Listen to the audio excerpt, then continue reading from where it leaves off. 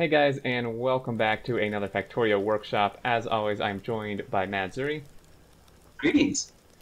and we have a pretty cool on-site, about as on-site as you can get, smelter design here, which Zuri has done. I think a few people have previously requested some on-site smelting designs, and here you go. So the miners, I'll let Zuri go over it since you kind of came up with this, but as you can see, it's really nice, compact, symmetrical, and I'll let you take it from here. Okay, I've seen several versions of this before, and it is possible to do this with belts, but it's a pain to do so. Yeah. So if you're going to use bots to build a thing, which I suggest, then you might as well use bots to deliver it to your trains as well. Yep. So the smelters go just a little bit faster than the miners, so they'll flicker off.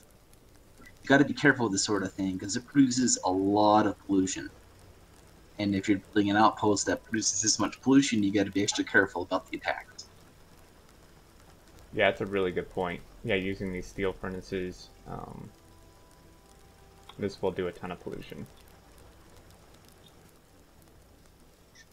Yeah, this is also very, very lag friendly because you cut off all the logistics from transporting the ore to smelting it all into one little spot.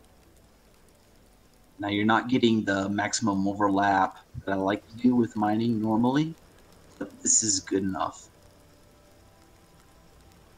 Yeah. And then obviously you can't really do this with electric furnaces, so you can't use modules, but for earlier game, or well, even mid-game and late game, depending, what your needs are and stuff, so it still work great. I mean, this little patch here, we've checked our base for any other copper smelting, and there is none. So this patch here is producing about 1,000 copper a minute.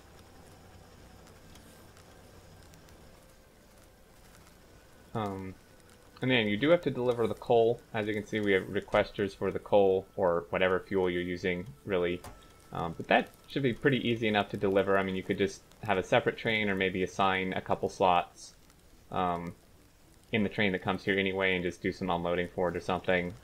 I think it would be pretty straightforward. Yeah, you tear it down as it empties out, and you can just move the plates by train instead of ore. It's frequently requested, I'm going to say. Yeah. And and then also another note for anyone who doesn't know, also plates, you can hold twice as many in a train as you can ore, because plates stack to 100, ore only stacks to 50. So that's another advantage to actually bringing plates back to your main base rather than bringing ore and then smelting the ore at your main base. Yeah, about half the train is required to deliver the stuff. That's another lag saving plus. Yeah, exactly. So I mean, this is a really good design. Again, easily blueprintable. It's all symmetrical.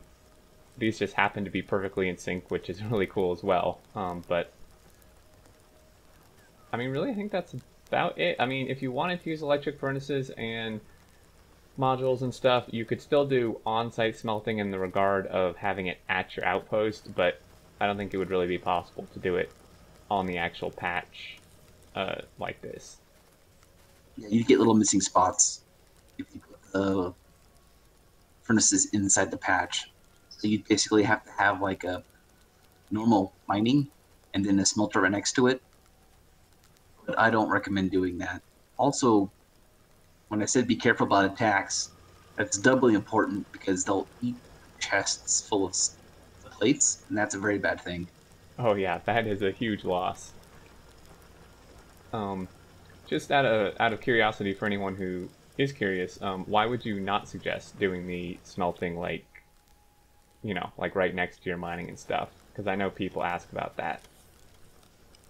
Well, it's doable, but you have the same problem with the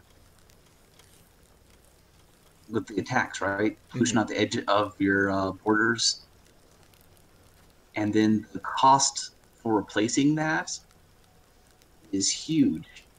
You basically put your all the, what's it called, modules from your smelting in one place on the very edge of your map where it's very prone to attack.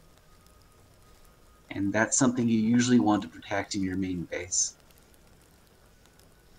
Yeah, that's a very good point.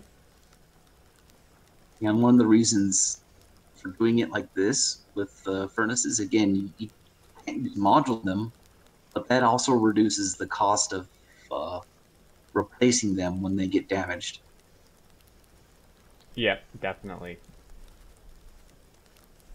So yeah, I think this covers it. You know, really, really good design here. I think maybe we'll put a blueprint in the description of like one set of these. I mean, it would be really quite easy to replicate yourself.